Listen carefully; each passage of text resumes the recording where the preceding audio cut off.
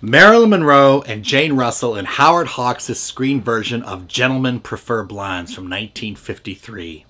Now this was a vehicle set up to make Marilyn Monroe a star. A kiss on the hand may be quite continental, but diamonds are a girl's best friend.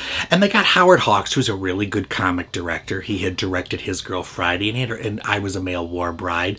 And he had worked with Jane Russell before, and they got Jane Russell to come in with her. We're just two little girls from Little Rock. Jane had done The Outlaw with him, and Jane Russell was a good gal. And the two of them, Marilyn and Jane, were ideal in this movie. And now that I'm known in the biggest banks, I'm a going back